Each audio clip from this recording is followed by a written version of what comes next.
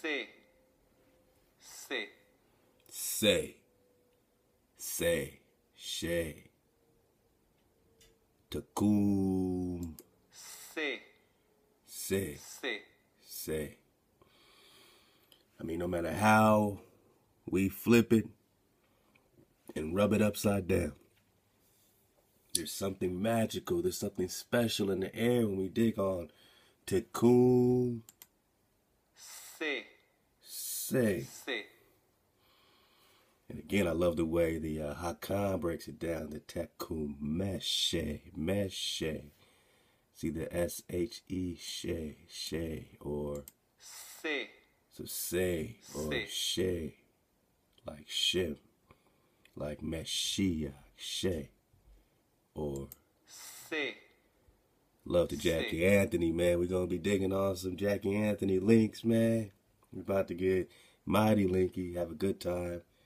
You know, I try to, you know, space them out, you know what I mean, these drops to where we can really absorb it, to where, you know, we ain't just bang, bang, bang, bang, bang, but then, you know, there's no real absorption, you know what I mean? You know, just keep surfing the wave, man, and see where the Most High has us on this investigation as we dig on the 1800s, man. I mean, so much is coming out the 1800s. We're talking about floods. Love to my man Isaac Ford, man. I'm talking about Zeke.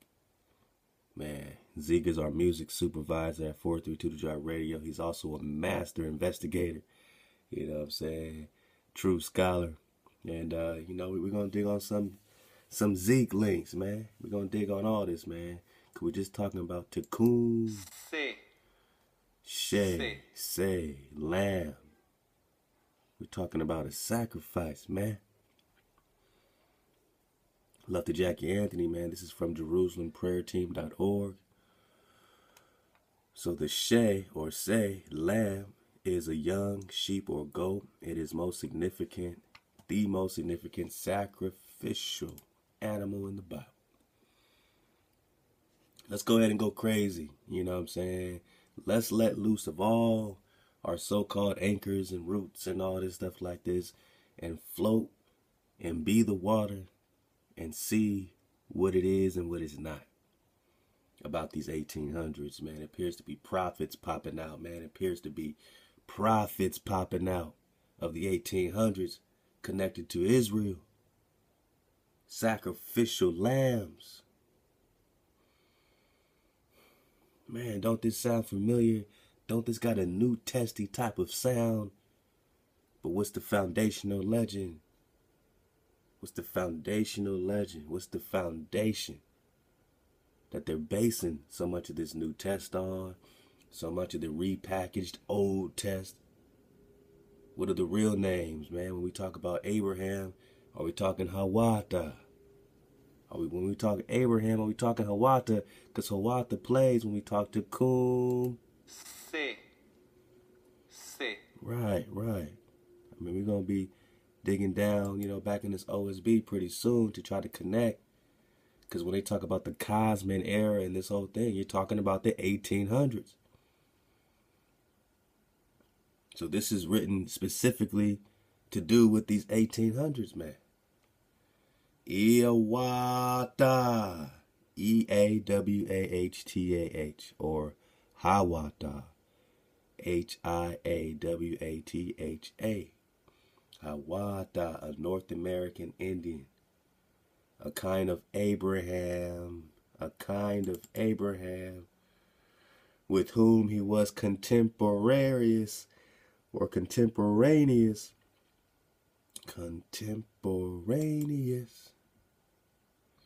You know we're talking the copper-colored Naga when we talk to Tecumseh. That is the definition of an American, is the copper-colored races found here, right? But what's the definition of contemporaneous? Contemporaneous adjective, living or being at the same time, man. Same time. So if they say someone is contemporaneous, they're saying they're living or being at the same time. Got it. Got it. Because we're just talking Thawadah, a kind of Abraham with whom he was contemporaneous, or he was living at the same time as Abraham. I mean, let's investigate. Let's investigate. Before we say, nah, this is crazy, Dry. What do you mean? That will make Abraham a lot more recent. That will make Noah not a lot more recent. That will make this whole Atlantis, flood situation a lot more recent. And it might be pointing to one enormous catastrophe that's connected to this comet of 1811, that's connected to this, massive climate change going down in the 1800s, this massive depopulation, which the whites like to just title Tartarian. Well, have you heard about Tartanic? Because, yeah, we're going to have to get a little Tartanic-y when we want to talk, where we at, man? Where's my drop chatter? Chatter, man. I'm chilling, man. I'm dolo. I'm in the drop chatter, man. Yeah, man, I'm sneaking up in here, man. We might have to get a little Titanic-y. Tartanic-y, man. There's a group in Scotland called Tartanic, man. It's crazy, right? The whole Scottish kilt, the whole tartan or something like that. It's one of the names of one of these decorative type of uniforms, connected to this Scottish situation. All right, so there's a group called Tartanic, man, and they kind of put a little hop. They put a little hop in the Scottish bagpipes, man. I mean, we just digging on it, man. We just gonna dig on some Tartanic. We just talking Tecumseh. It go.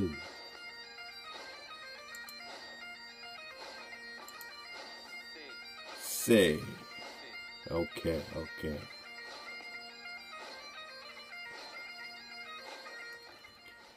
So the Old Testament say, again, love to Jackie Anthony, this has everything required to mirror in the image and character of the Messiah or Mashiach, which is why Hakan calls him Tecumseh. Meshe. We're talking shade, the Lamb,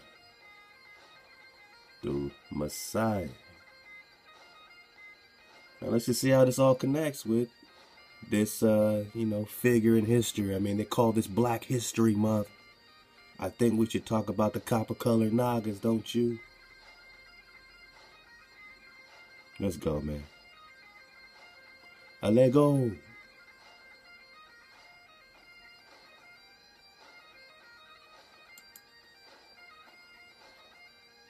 And go subscribe to Higher Mark right now, man, because he got lots of drop on this Tecumseh. Oh, there's lots of drop on the Tecumseh.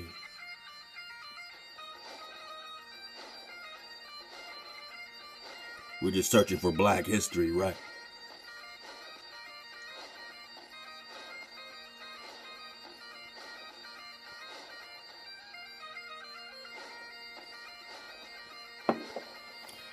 And yes, you're hearing Tartanic tuned to 432 hertz, so you've never heard it like this before. We tune our music to 432 hertz, the frequency of water, so you're not only hearing Tartanic, man, you're hearing Tartanic tuned to 432 hertz, man. The 9, the spiral. Yes, man, it's a wonderful affair when you tune in and hang in the secluded alcove at the drop, man. Ahchwa to Drop Nation. Ahchwa to the dragon sponsors on the wall, keeping our water flowing and our fire burning. Ahchwa for all the Yapa donations, comments, all the new subscribers. Ahchwa, let's go, man. Shalom to the home team. We're talking about a comet. We're talking about a dragon. Get parts 1 and 2, man. Let's go. When you talk Tecumseh, born in a Shawnee village in what is now Ohio. Okay, Tecumseh, say, became In the 1790s, co-leader with his brother, the prophet, of a movement to restore and preserve traditional Indian values. He believed a union of all the Western tribes to drive back the hijack, to drive back the whites' settlement, to be the one hope for the Indian survival, and spread this idea. The length of the frontier, the length of the frontier. Hold up, man. I think we need to get a little tartanic when we talk Tecumseh.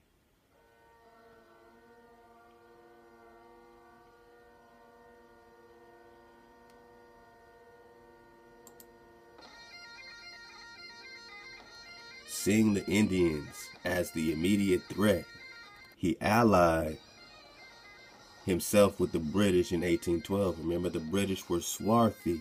All right, so these are some more brothers in Britain at that time.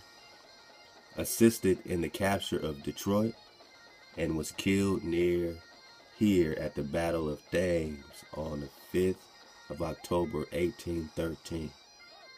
All right, so we dug a little bit on the Battle of Thames.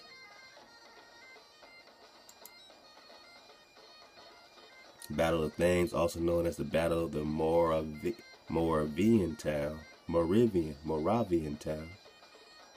was a decisive American victory, right? Not the real American, right?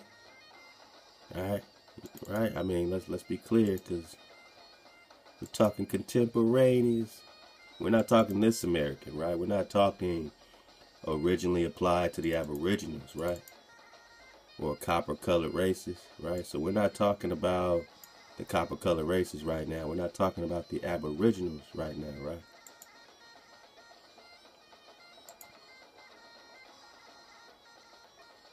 It was a decisive American victory. It wasn't a decisive Aboriginal copper-colored victory, right? Nah, this was the death of a prophet, man, of a priest king, man. War of 1812 against Britain and its Indian allies in Tecumseh's Confederacy. So he allied all the Nagas he could bring together, even the swarthy Brits, who many were also what? Connected to the Picts, connected to the same Hebrew tribes. It took place on October 5th, 1813 in Upper Canada, near Chatham, Ontario. The British lost control of Western Ontario as a result of the battle. Tecumseh was killed and his Confederacy largely fell apart, man. We're just talking Tecumseh, the king of the woods. We're talking the lamb, right? We're talking the slaughter. We're talking the sacrificial lamb, right? Let go.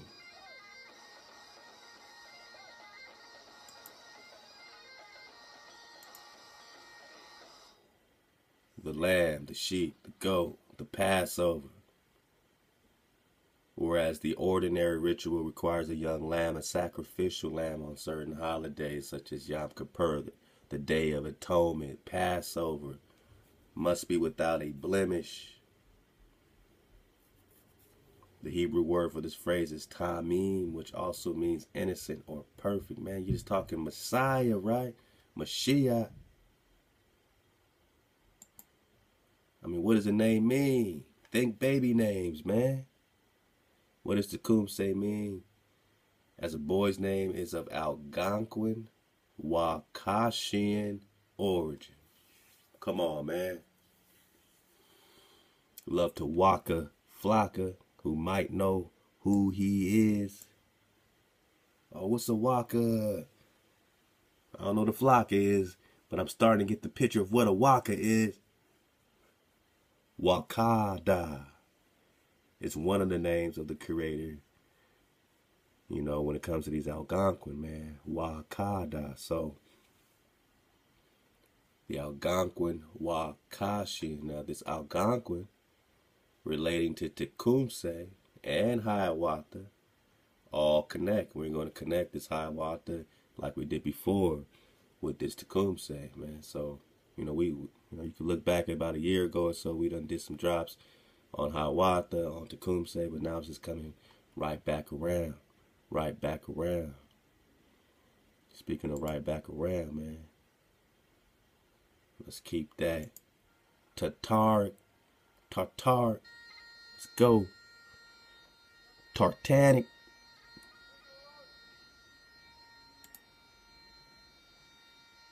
Tecumseh, the king of the woods.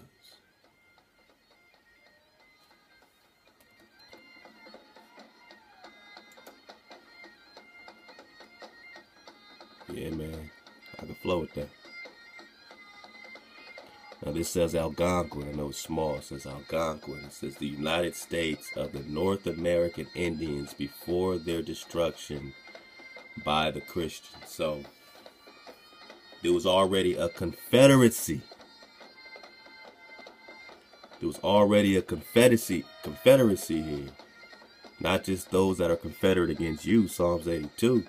We're talking about a confederacy of United States of North American Indians. Who's making them confederate?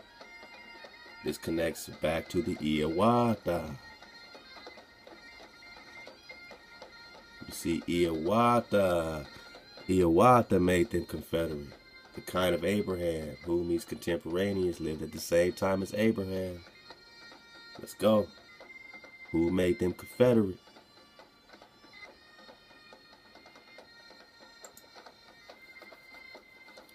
Thawadah. Also in Tennessee, you got the Hiwassee River, right? How's this all connected? Now they say he's a tribe of the Moha Onondaga, alright? Onondaga. Thawadah was a Mohawk Indian chief or the leader of the Onondaga tribe, depending on the source. Okay. He is attributed with having joined together 5 tribes to form the Iroquois Confederacy. He is believed to have been born around 1525, but not much is known about him prior to becoming chief. Legend states that Thawadah had several daughters. Now, does this sound like the Prester John situation? And an enemy of Thawada's made advancements towards his daughters. Now, this is around the 1500s. After Columbus sailing off and all this stuff like this, this is right in the midst of things. So now you got to compare this Genghis Khan, Prester John invasion to this Hiawatha situation. He had 5 daughters, and an enemy of Hiawatha made advancements towards his daughters. Now they're not naming this enemy, so it could be anybody. That's why I compare it to a Prester John, Genghis Khan, Phantom and Duplicate type of situation. How this story is being told over and over again. Prester John has these daughters that Genghis Khan wants to marry. Prester John, turns down Genghis Khan's advancement on his daughter, right? He says, no, you can't marry my daughters. They go to war. So here we go. Hiawatha has several daughters, and an enemy of Hiawatha made advancements towards his daughters. As each refused his advances, the enemy killed them. So this is a little twist in the story. He killed the daughters one by one. Hiawatha was devastated by his loss and went into the forest to grieve. There he met a great prophet. The prophet, because of a speech impediment, who does this sound like? Meshe,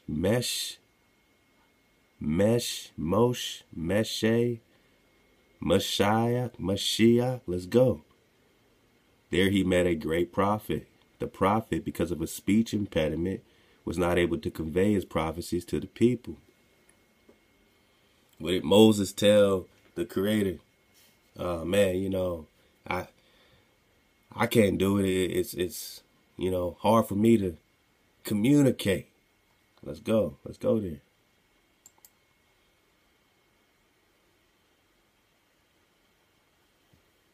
Yeah. Let me say this because we're going to get into this Genesis chapter 6. Let's just pull it up right here.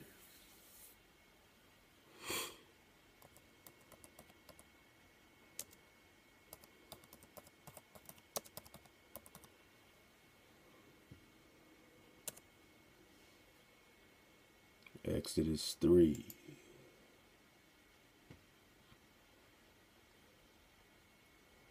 Alright, so you got the Moses, the burning bush. Moses was tending his flock of Jethro, his father-in-law, the priest of Midian, and he led his flock to the far side of the wilderness and came to Horeb, the mountain of Ahchwa. There an angel or dragon appeared to him in flames of fire within the bush. So now instead of just thinking about some man with wings, you can think of it as a dragon appears to him in flames of fire from within a bush, okay? Or a tree, right? Moses saw that the bush was on fire. It did not burn up. So Moses thought, I will go over and see this strange sight. Why does the bush not burn up? All right. And then he has this conversation with the Creator. Ahchwa called to him from within the bush, Moses, Moses, do not come any closer. Take off your sandals, for the place where you are standing is holy ground. I am Ahchwa of your father, the power of Abraham, right? And they say, God, we're not talking dog. We're not talking sinus of filers. Well, we're going to get back to that on Angels and Dragon, part 3. Let's go. The power of Isaac, the power of Jacob. At this, Moses hid his face because he was afraid to look at Ahchwa. And Ahchwa said, I have indeed seen the misery of my people in Egypt. I have heard them crying, and because of their slave drivers, I am concerned about their suffering. So compare this story with what we're getting from this Ahchwa. You got the white settlements coming in. You got the invaders, the invasion happening. Compared to Tecumseh, he's the last of a dying breed fighting off these invaders. He doesn't want to see the suffering or slavery of his people. So I've come down to rescue them from the hand of the Egyptians and to bring them up out of the land into a good and spacious land, a land flowing with milk and honey, the home of the Canaanites, Hittites, Amorites, Perizzites, Hivites, and Jebusites. And now the cry of the Israelites has reached me, and I have seen the way the Egyptians are oppressing them. So now go, I am sending you to Pharaoh to bring my people, the Israelites, out. But Moses said, who am I that I should go to Pharaoh and bring the Israelites out of Egypt? And Ahchwa said, I'll be with you, and this will be a sign to you that it is I who have sent you. When you have brought the people out of Egypt or slavery, you will worship Ahchwa on this mountain. And Moses said, suppose I go to the Israelites and say to them, the power of your fathers have sent me to you. And they ask, what is his name? Then what should I tell them? And Ahchwa said, I am who I am, or Wah. This is what you are to say to the Israelites. I am, or Ahchwa has sent me to you. That is the Strong's Concordance. I am, Lord, I am, Ahchwa, to exist. Ahchwa means to exist, primitive Hebrew root verb. Verse 15, Ahchwa also said to Moses, say to the Israelites, the power of your fathers, the power of Abraham, the power of Isaac, the power of Jacob has sent me to you. This is my name forever, the name you shall call me from generation to generation. Then he goes into, go assemble the elders. All right. Let's get this next chapter here.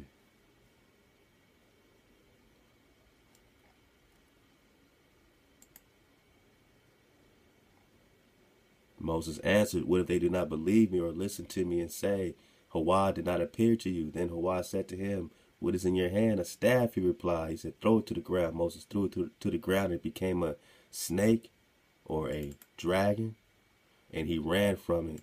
Then Ahchwa said to him, reach out your hand and take it by the tail. So Moses reached out and took hold of the snake or dragon, and it turned back into a staff in his hand. So imagine this as a dragon, and it really comes to life, man.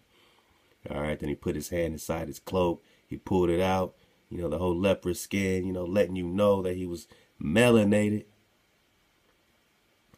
And this is what we're looking for. Moses said to Ahchwa, pardon your servant, Ahchwa. I have never been eloquent, neither in the past nor since you have spoken to your servant. I am slow of speech and tongue.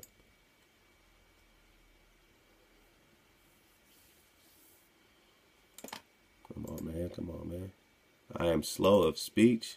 I'm slow of tongue. I am slow of speech and tongue. And that reminds us a lot of what we're reading right here. Let's get back to it. So we're talking Thawadah. He said, there he met a great prophet. The prophet, because of a speech impediment, was not able to convey his prophecies to the people. The prophet was referred to as the great peacemaker. Because Thawadah was a great speaker, the prophet enlisted Thawadah's aid, and he healed Thawadah of this pain. So what does this prophet have to do with Tecumseh's brother, who's also called the prophet? Which reminded us before of an Aaron and Moses situation. And now you have this prophet. Could be the same prophet. Who knows? I mean, the fountain of youth is in play. Prester John is in play. Let's go. The prophet was referred to as the great peacemaker because Thawadah was a great speaker. The prophet enlisted Thawadah's aid, and he healed Thawadah of his pain. So very similar to Moses as a prophet, saying, I am slow of speech and tongue. And Thawadah said to him, who gave human beings their mouths? Who makes them deaf or mute? Who gives them sight or makes them blind? It is not I. Is it not I, Thawadah? Now go, I will help you speak and will teach you what to say. And Moses said, pardon your servant, please send someone else. Then Thawadah's anger burned against Moses and said, what about your brother Aaron the Levite? I know he can speak well. He is already on his way to meet you, and he will be glad to see you. You shall speak to him and put words in his mouth, and I will help both of you speak and will teach you what to do. He will speak to the people for you, and it will be as if he were your mouth, and as if you were Thawadah to him. Wow. But take this staff in your hand so you can perform the signs with it. He'll speak for you, right? Back to Thawadah.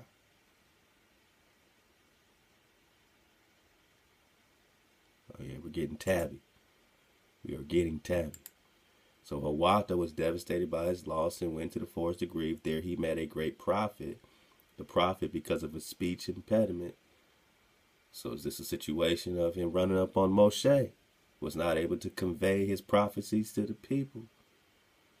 Man, the prophet was referred to as a great peacemaker.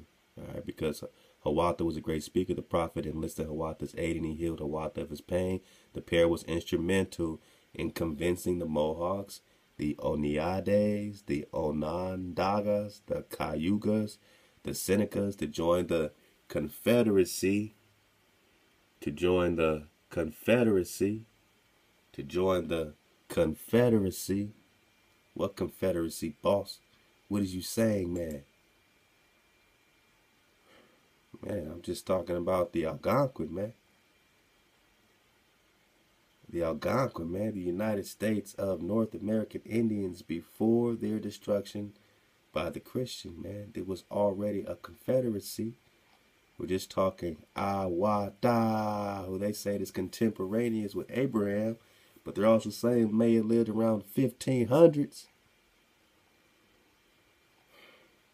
I know. Timeline's all crazy, right? The dark ages, they call them, is really the golden ages. What's really connecting with this Abraham and this Hiawatha or Thawadah. Now you're going to see this name come up again in reference to Tecumseh.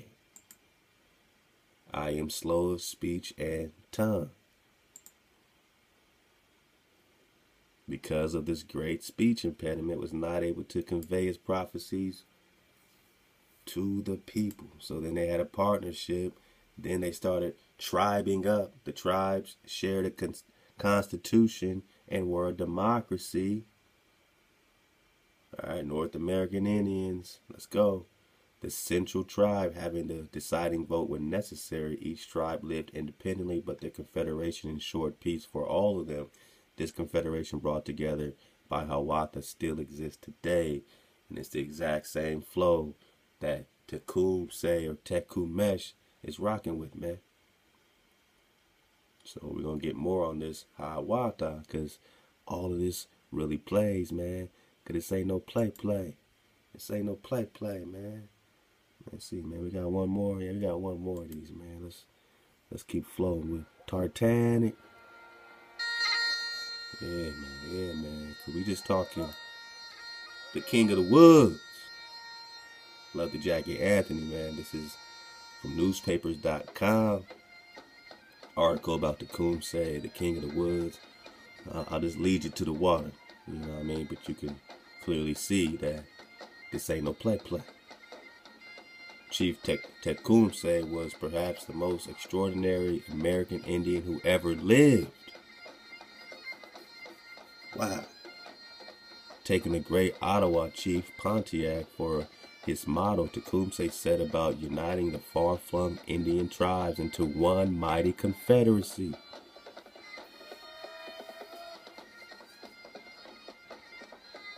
He would hurl the white man from the old Northwest. He would hurl the white man from the old Northwest. He would repossess the richly forested lands for his red people. Right, we're talking copper-colored Nagas. He would rule the country from the Great Lakes to the Great Gulf of Mexico, and from the Elysian Mountains to the Rockies. Tecumseh, for a season, very nearly succeeded. The American Indians had good reason calling him King of the Woods. The distinguished biographer Benjamin Drake, writing in 1865, mentioned that he had a letter from the General Duncan MacArthur dated November 19, 1821, which contained this information when on the way from Greenville to Chillicothe, something like that. Tecumseh pointed out to us that the place where he was born, it was an old Shawnee town on the northwest side of Mad River, about 6 miles below Springfield, Ohio. Tecumseh was the triplet brother of El Skawata, or that's who they now say is Tenskawata, right? They call him El Skawata, El Skawatawa, later known as the Prophet. We're just talking prophets. And Shaka, who is believed lived a very retired life. Now this is interesting because Jackie Anthony left a great comment regarding this, and I'm going to get way more on these comments towards the dismount. Man, love to all y'all leaving these comments, man. Loving it, man. I mean, you know, it enables me to, you know, focus in on things that I might have missed, or things that I need to, you know, definitely dig on even further, dig on clear, man.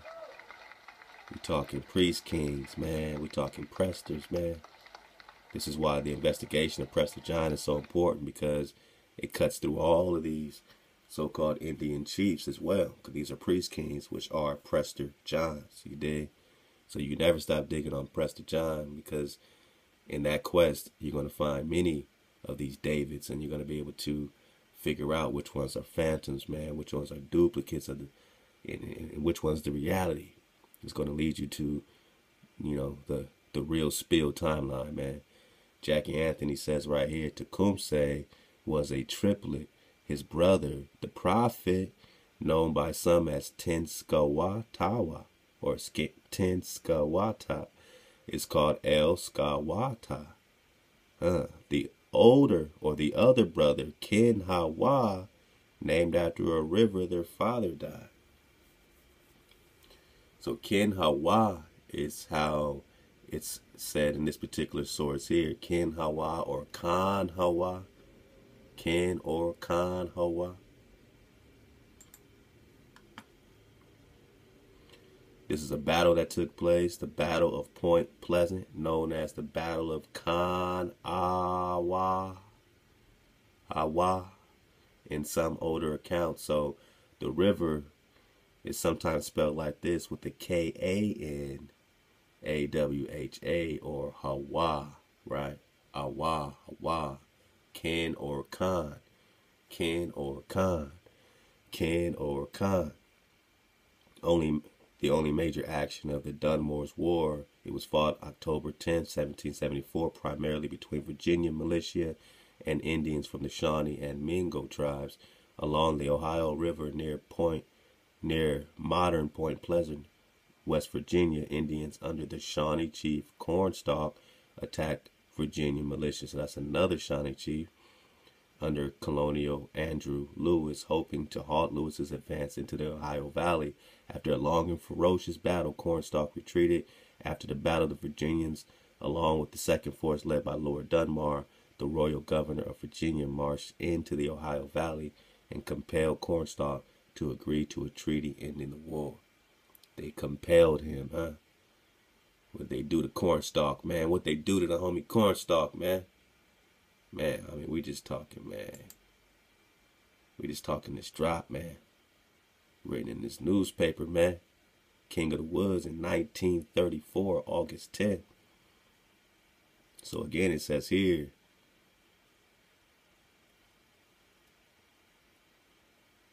all right, Tecumseh, all right.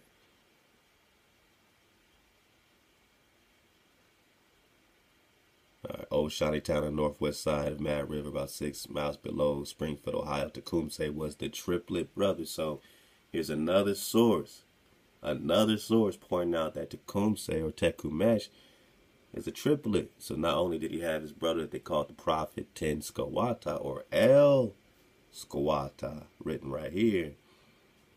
Actually, it's written as El Skawatawa. You see how much the Wa's play. So when we call him Hawa, you see that is the tent peg. That is the 6th letter of the Hebrew. The Wa is the foundation, is the vibration. Let's go.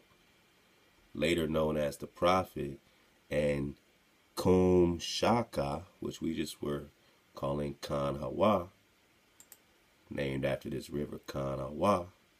It's his other brother. So this Khan Hawa is also being referred to here as Kam or Kum or Kwam Shaka, right?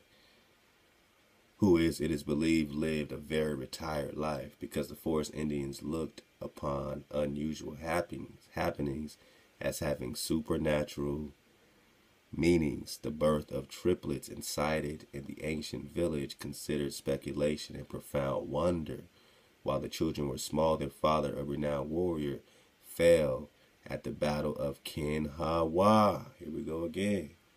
So here is called Kanawha, Kanawha, and here is simply called Kinhawa. So all that's the same, Kanhawa. Let's go. Kanhawa. Let's go. His totem had been a tiger. The mother's was a turtle. Tecumseh's own name meant shooting star. At maturity, Tecumseh was king of the woods. So we got this shooting star last time. We dug on these meteors, right? People are seeing fireballs all over the place. Just go on YouTube, type in fireballs, meteors. You're going to see them all over the place. And what does this have to do with the comet of 1811 or the Napoleon comet? You know, we're going to get into this atomic explosion they said happened connected to this Napoleon's comet. But in reality, could it be fire-breathing dragons breathing down over Napoleon? You dig? Comet, meteor, comet, meteor, comet,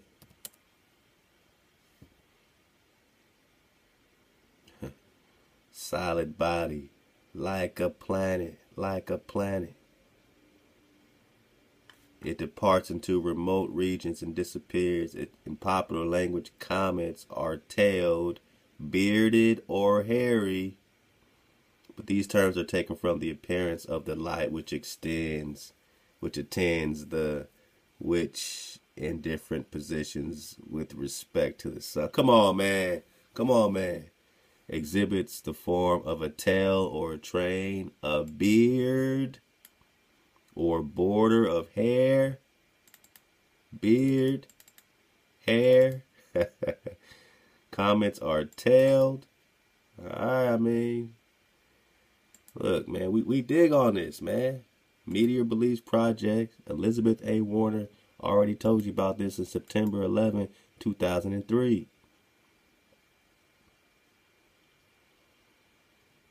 That the definition of a comet in the Dawes Etymological Dictionary is a heavenly body which, in comparison to others, is a huge mass, though sparse, nebulous, transparent. Sometimes it may be seen to have a nucleus, while the surrounding area forms something like a tail, beard, or tangled locks.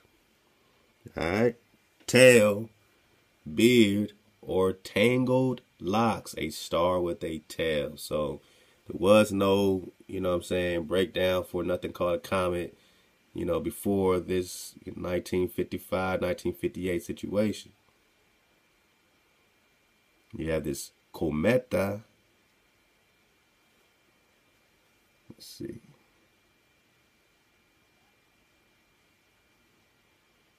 So it says Shrevnetsky's Dictionary of Old Russian, which covers usage of the medieval period, has no entries for meteor or comet. It wasn't even put in these dictionaries, man. We're talking Russia, right? We're going to be talking Napoleon's comet over Russia, right? Connect the Russian etymology. There's no entries for meteor or comet. But then later we're talking about this Comet, right? And it has everything to do with a star with a tail, beard, or tangled lock. Star with a tail. Got you. So in 1828, comets are tailed, bearded, or hairy, right? Bearded or hairy. Tailed, bearded, or hairy. Shooting stars, right? Meteors, right? Yeah, fiery, luminous body, appearance flying. It appears to be flying, not just being, thrown out and, thrown into outer space. Just, it's a luminous flying, tailed, bearded. And then that's when you just, just get a little smart. Get a little smart on them. And you say, oh, so you mean a dragon is a fiery shooting meteor. Imaginary serpent. So these comets that are bearded with tangled locks, right? Bearded.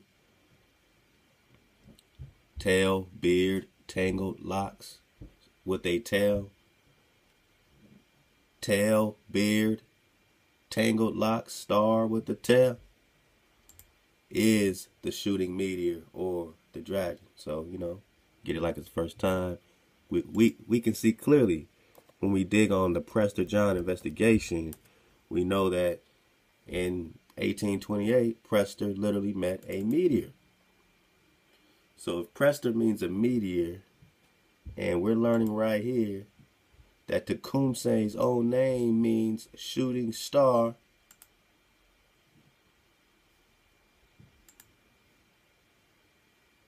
make sure you can see this. Let's go. All right. Let's go down one.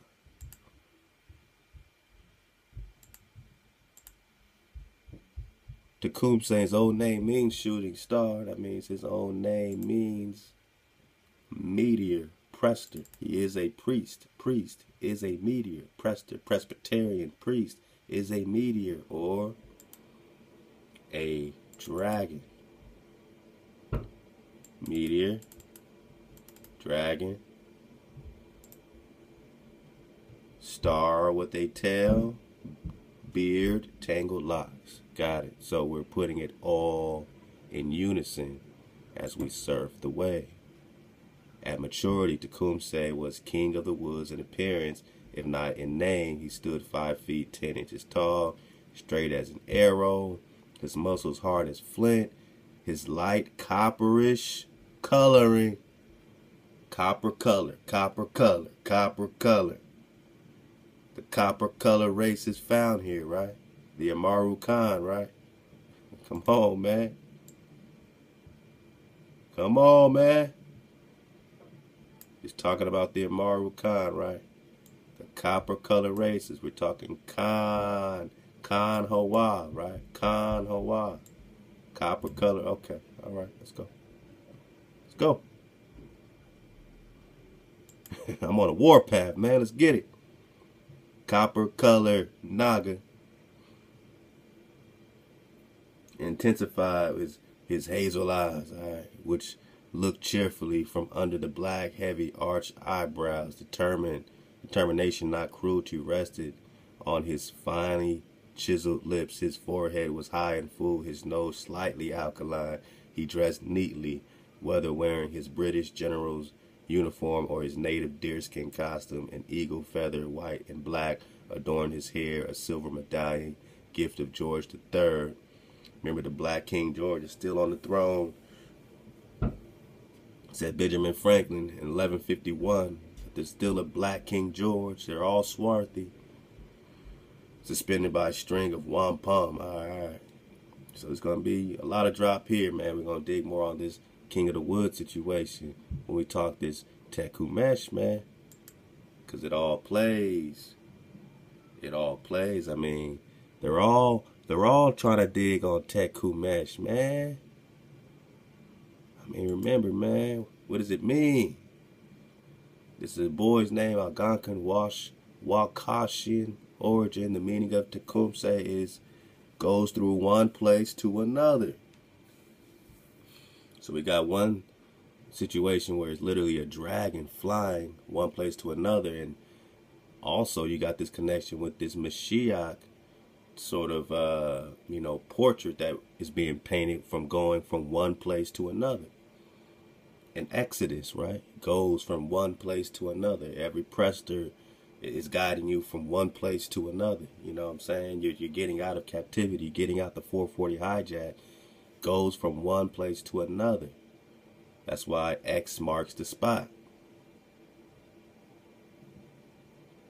When you talk Chickamauga, and you talk this with the connection of dragon canoe, which could be all the same thing, or just, extremely close to it, and they go on this entire, frontier. Remember, the Chickamauga separated from the greater body of the Cherokee tribes because the other Cherokees wished to make peace with the American hijacks, all right, with the white settlements, right? So they wanted to make treaties, and the Chickamauga said, nah, man, we out of here. We're going to separate. They were following Dragon Canoe, left a higher mark, got the drop on that. Relocated, more isolated area. They established 11 new towns in order to gain distance from the colonists' encroachments, right? The hijack, they tried to get away. The frontier Americans associated Dragon Canoe and his band with the new town of the Chickamauga Creek. So they were called Chickamauga after the creek, which meant river of death, all right? And began to refer to them as Chickamaugas. 5 years later, the Cherokee once more moved further west and southwest into what is now called Alabama. And you see the flag, X marks the spot. They're moving further west, southwest, go to Alabama. X marks the spot.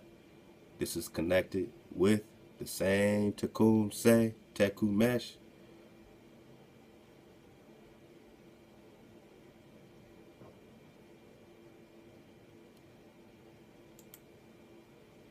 From one place to another. The mark, the sign, the monument. The name refers to a shooting star. There we go. The star, the shooting comet, the dragon. It was born by a prominent Shawnee chief who attempted to unite various tribes, man. Bring the lost tribes together. If you don't think we're talking Israel, if you don't think we're talking Israel, I mean, Ahchwa already told you what we're talking about. Where we at? Oh yeah. Okay. Ahchwa already told you what he's talking about in this book. The history of ancient America anterior to the time of Columbus, proving the identity of the Aboriginals. Long title, you know what I'm saying? The life of Tecumseh. All this is written in the 1800s. Man, we're talking about the chieftain Tecumseh. Let's go.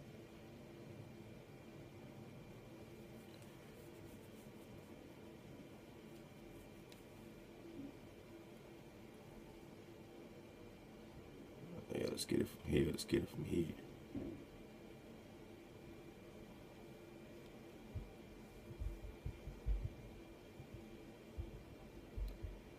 All right. The ancient Hebrews. The language as uttered by Tecumseh is not written by the pen of fiction merely to uphold the theory of the brain, but gathered from the archives of a people's history to support the theory of the apparent truth. The present writer will not yield to any man in the firm belief that the Aborigines of North America and the ancient Israelites are identical. Are identical. Let's go. Because we're just talking about the courteous reader in tracing the fate of Tecumseh, as depicted in the pages of his life, will not fail to observe the strong analogy between the religious settlements of the chief of the forest and those of the ancient Hebrews. Chief of the forest or the king of the woods. The chief of the forest is the king of the woods. The chief of the forest is the king of the woods. The chief of the forest is the king of the woods, those of the ancient Hebrews. So when we're talking about this incredible, priest king, this Khan, this Tecumseh, this Mashiach, together with the prophet, right? So you got the prophet, Tecumseh, then you got his brother called the prophet. So like a duo of prophets, which they really were triplets. All right. We're talking khandrop. We're talking ancient Hebrews, man. So if we, connect or try to draw these lines between this Moses and Aaron situation, and man, it sounds so familiar, especially when you connect the Thawadah. This is rearranging so much of the biblical timeline just to even look at it that way. You know what I mean? I mean, how many? I mean, let's get real here. How many prophets do you know that were instrumental in fighting the hijack and gathering the flock, gathering the tribe, leading in Exodus, that were slow of speech and tongue? You feel me? Slow of speech and tongue. There he met a great prophet, the prophet because of a speech impediment. How many prophets got speech impediments, man? Was not able to convey the prophecy to the people. So now you have this Thawadah connecting with this prophet that was able to, speak eloquently to the people. So you start drawing these connections, and it's leading you back to what? The shooting star, man, the Comet. He held that all land belonged to all tribes. All land belonged to all the tribes. And that none of it could be sold without the consent of all. So you can't just sell your land. Everyone has to agree. All right, then the name appeared in the middle of a Union Army General William Tecumseh Sherman. Or somebody was named after Tecumseh later. We're talking the shooting star. We're talking the king of the woods, or the chief of the forest of the ancient Hebrews. Of the ancient Hebrews, man. I mean, look, man. You're talking Thawadah, a kind of Abraham, with whom he was contemporaneous, lived at the same time. I mean, everybody wants a piece of Tecumseh. Everyone wants to dig on Tecumseh. Yeah, man. Let's dig on it. A leader and prophet who made several of the world's most amazing predictions.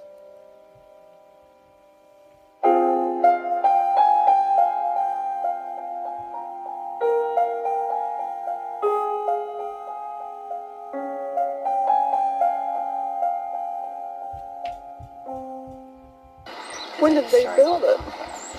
In the late 1700s. Wow. And Tecumseh was actually in there. Yes. And you notice the door upstairs. Now, the only original piece out of here you saw over there, that leather-bottomed chair.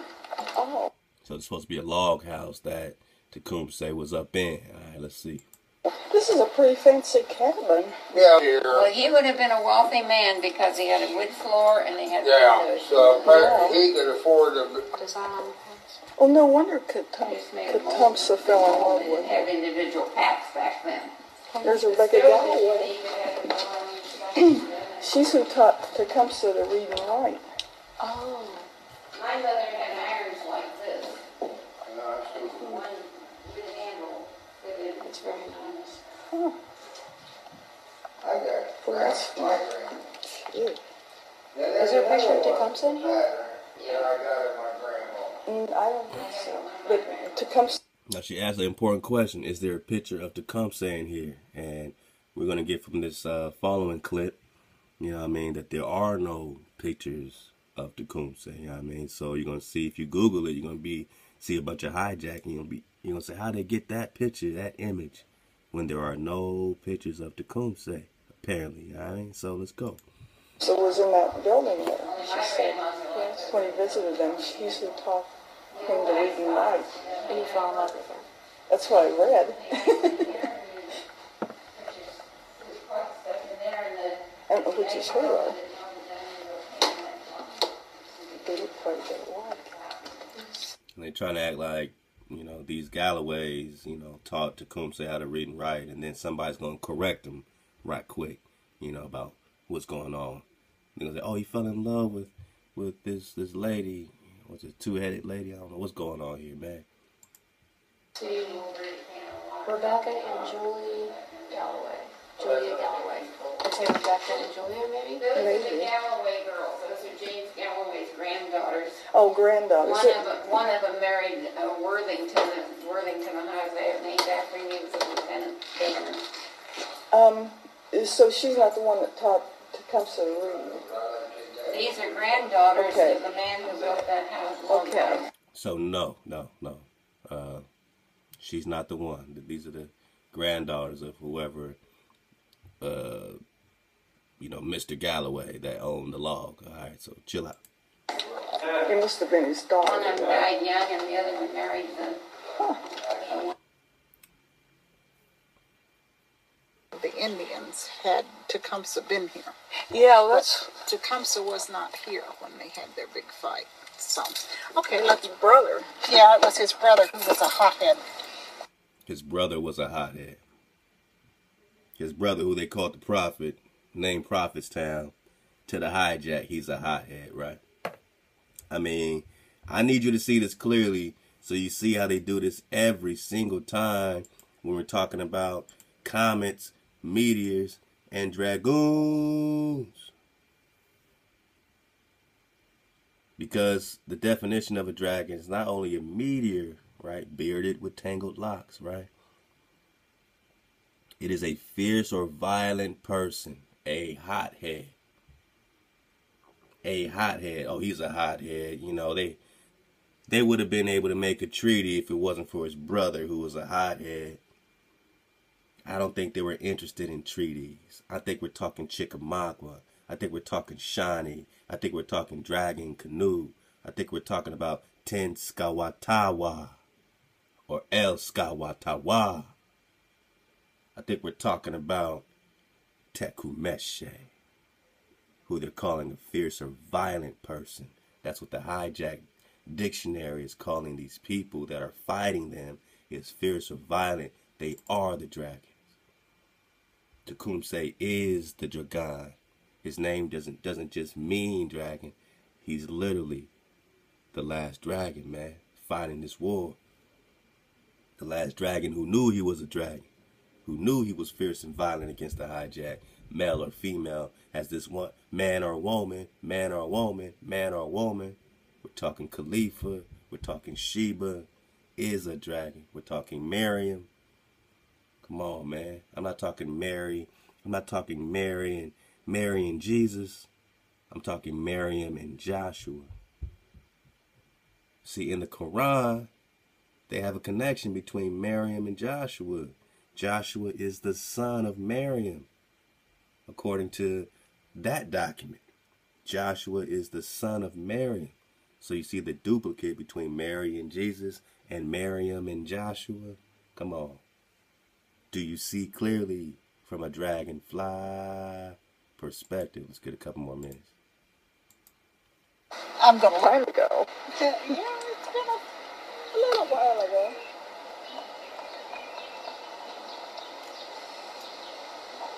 Yeah, I guess Harrison wasn't that big a fighter. He just happened to come at the time when Yeah. he could wipe out the Indians. Wipe out the Indians. So this is where the battlefield is supposed to be taking place in 1811. One of them, I think, the Battle of the Tippecanoe. Let's go.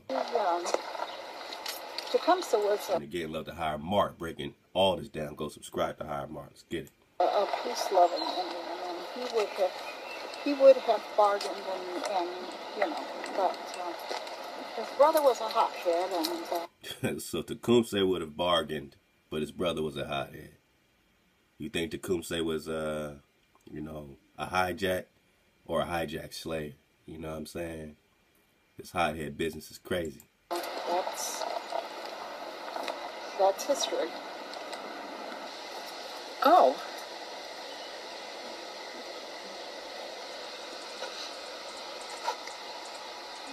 Now, where's this place that Tecumseh used to talk to the people? That's over here. We'll go by there as we leave here. Oh, this is beautiful. By the time we get over there, it may be getting too dark to take pictures. Oh, I can take pictures in the dark. See, the Indian loss is unknown. They don't know. Yeah. Look, is that? The Indian loss is unknown. Who knows how many Nagas fell fighting for freedom? Harrison? Yeah, that's Harrison. Did he really look like that? I wonder.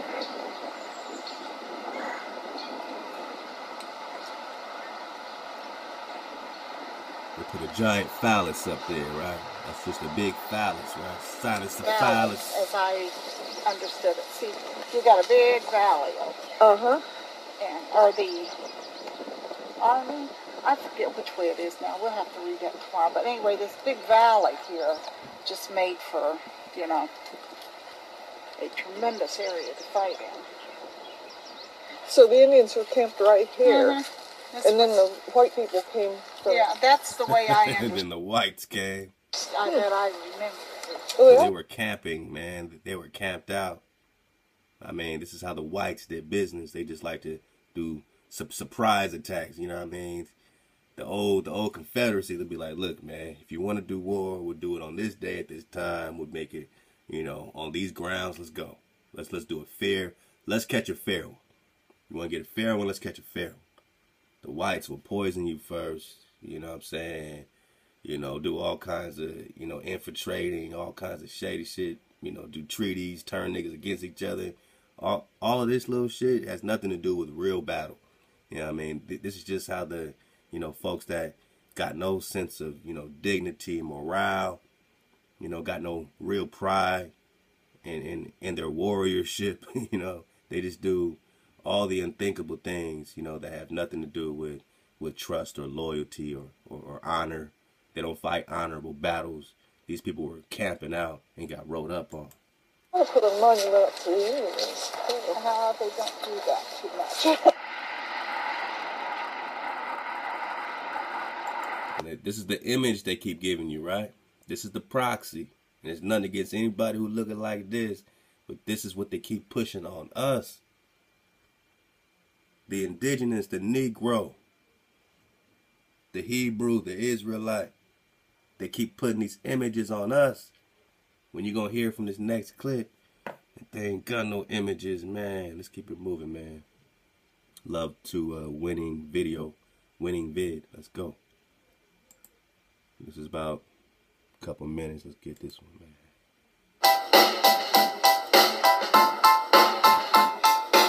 Hey guys, welcome to Hip Hughes History. Do you have a Native American gangster hero? Of course you do. Who doesn't have a Native American gangster hero? I have one, and I'd like to tell you about him in the next few minutes and encourage you to get your own. My guy's name is Tecumseh. I'd like to tell you about Tecumseh and about Tecumseh's curse, which some people believe is responsible for the death of, let's see, 1, 2, 3, 4, 5, 6 American presidents. Bang. Here's these images again. We're going to hear in this next clip that there's no images of him. So why do they keep... Who's this guy? Who's this turkey? Who's this turkey? If there's no images of this Mashiach.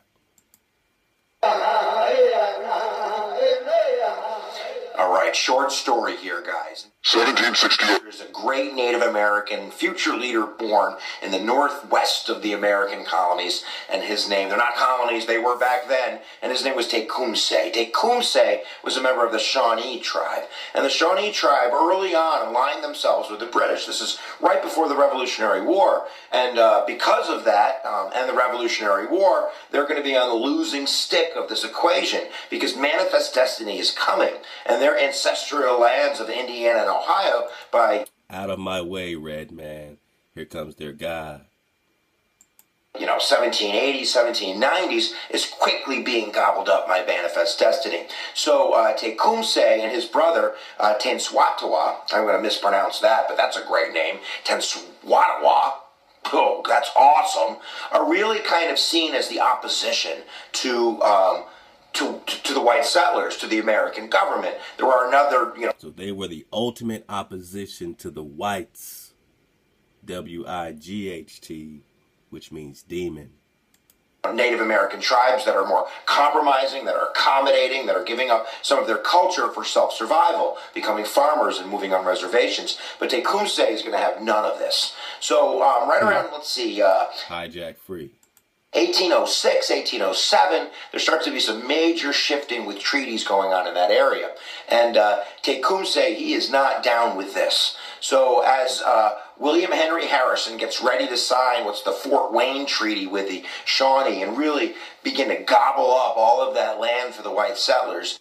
And the Treaty of Fort Wayne is really kind of a robbing deal. It is with a bunch of drunk Native Americans, and it's done in the middle of the night without the correct representation. And the treaty basically robs the Native Americans of their land.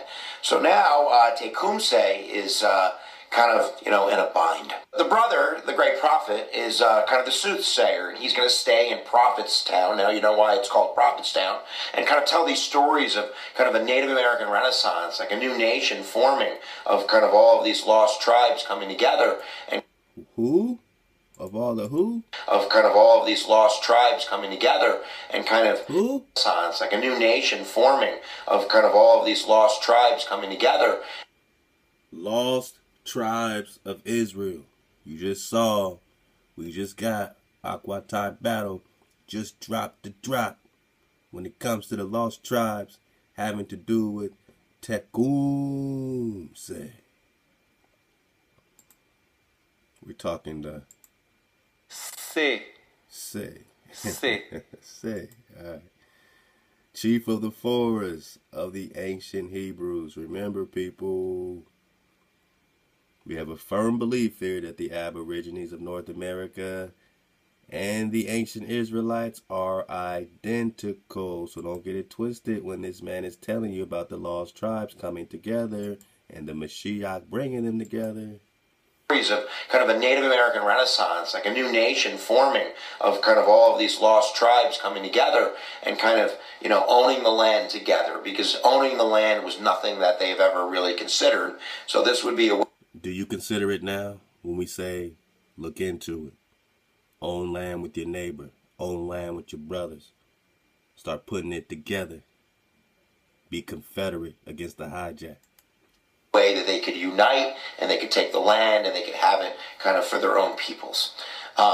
Tecumseh is the warrior. So he goes out on a warrior mission. This is like 1808. On a warpath. 1809, 1810, and he ends up going down to the Creeks and the Cherokees down, like in Georgia. And down there, he starts to round up these kind of, resistance fighters of other Native Americans, And I don't know why I got a Russian accent in there, but they were called the Red Sticks. Oh, you put the Russia in there for a reason. Let's go.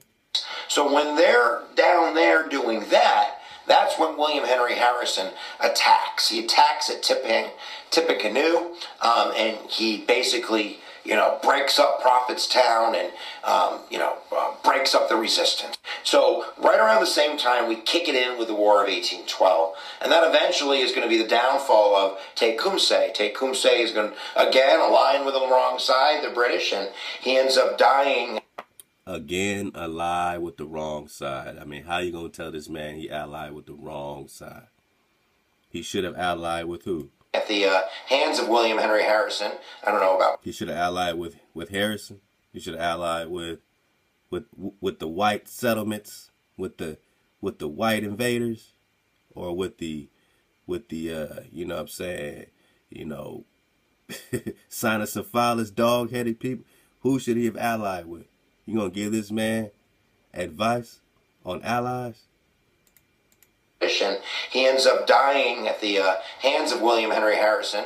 I don't know about personally, but from his forces at the Battle of Detroit, where the Americans are victorious in the War of 1812. All right, let's get the drop. But the story is that this is where kind of the interesting folklore comes in, that Tecumseh's brother, the great prophet, supposedly cursed the United States because of its actions. And that curse was that every president that was born with a 0 at the end of the year would die in office. So it starts in 1840 with the election of, guess who? William Henry Harrison. How's that for a story? And William Henry Harrison didn't wear a coat during his inauguration. So he died, I think, like 3, 4, 5 weeks later. So chalk that up to 1 for the curse. And I'd stop there and I'd call it nonsensical and it's not even worth going on if I can't go 5 more rounds. So let's go 5 more rounds, right? We have 1860, Abraham Lincoln, 1880, James Garfield, 1900, William McKinley, 1920, William Harding, and 1940, FDR dies in office as well.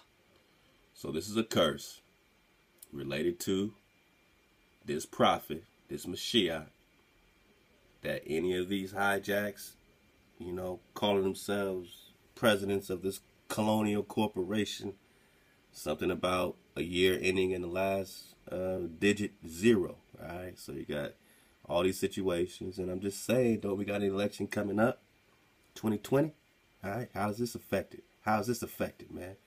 So, dig on this. That's what they're calling Tecumseh's curse. I didn't make it up. It's what they're calling it. And what about this image thing? Could we keep seeing these images? No pictures were ever made of him during his lifetime. Wow, that was in the first 4 seconds. No pictures were ever made of him during his lifetime. One more time. No pictures were ever made of him during his lifetime. No pictures were ever made of him during his lifetime. No pictures were ever made of him during his lifetime. Well, that's funny because they keep giving me all these images, man. Images, images, images. Where's this? I'll pull up some.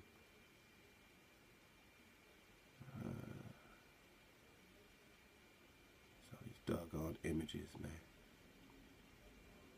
Let me check this one. Let me do it like this, man. I am slow of speech and tongue, man. Just put into Tecumseh in Google. Images. Alright, so this is what they keep putting on us, right? We're going to talk about this cat right here who, definitely hijacked the homie Tecumseh. She did. But, these are all the images you're going to get. Hijack, hijack, hijack, hijack, hijack. And it's only hijack because they're literally hijacking us with these images. You know what I mean? It doesn't mean that because you look a certain way, you're hijacked. Oh, no, I'm just saying when you are claiming to be a people, but yet you are not a people claiming to be a people, and you have to write yourself into history, And these are the images everywhere. That's a part of the machine pushing it on you and me. And we are in the middle of a hijack, especially when it's pretty clear and pretty known that what? No pictures were ever made of him during his lifetime. No pictures, no images. No account in his own words was left behind. No account in his own words were even left behind. Looking back, the movement he led would seem in many ways to have been doomed to failure from the start. And yet, in the course of his breathtakingly brief and meteoric career, he would rise to become one of the greatest Native American leaders of all time, and one of the most gifted, far-sighted, revered, and inspiring, forging from the glowing embers of his younger brother's soaring vision an extraordinary coalition, and orchestrating the most ambitious pan-Indian resistance movement ever mounted on the North American continent. I mean, to be Shawnee and to have Tecumseh be a member of that tribe is be honored to be in that tribe. He and his brother, you know, was trying to get the Shawnee people back to their roots and try to keep their lands from being taken. He was a visionary. And I think today, what would have happened if he had succeeded in, you know, his plan? It would have changed history. He had a vision to make sure the Indian way of life was going to continue at whatever cost. This is a man, an Indian man, a self-proclaimed leader, a self-proclaimed chief, who stood up and said, hey, this is enough. I don't want no more of this. You've taken enough. And he took a stand. So those were absentee Shawnees. Absent of what? Absent of actual being the Shawnee, the copper colored Shawnee that we're talking about. Absent of being, you know what I mean, the actual foundation of what we're talking about here on this particular continent. Your historical path, man, of the Negro, called the African American. All of them, all of this is hijacking your history. Oh yeah, you know, it feels good to be a Shawnee. Come on, man. The real Shawnees don't even know where they are today. That's why they're absentees. Let's go, man. I'm on the warpath, man. I get some more of them, I might forget a little bit more of that, Tartanic. I get some more Tartanic, man. Let's go, man. I'm on the warpath. Let's go. Let's go. Wow.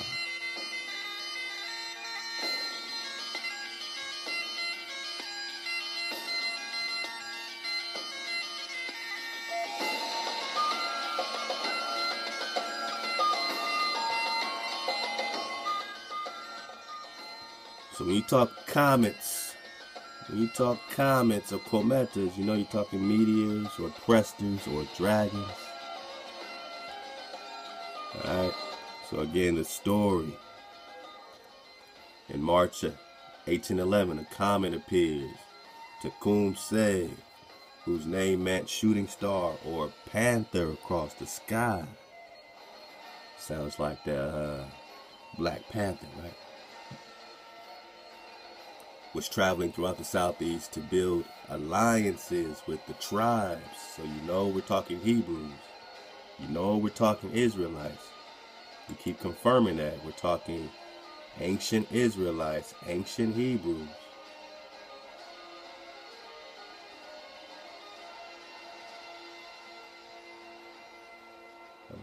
Hold on.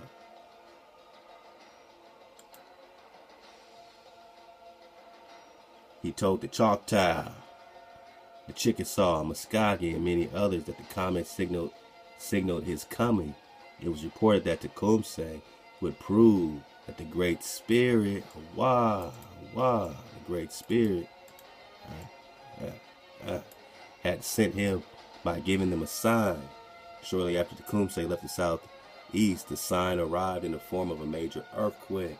During the next year, tensions between the colonists and the Native Americans rose quickly. This lovely medal commemorates the comet and Tecumseh. So what happened with this explosion, man? I want to get to this explosion.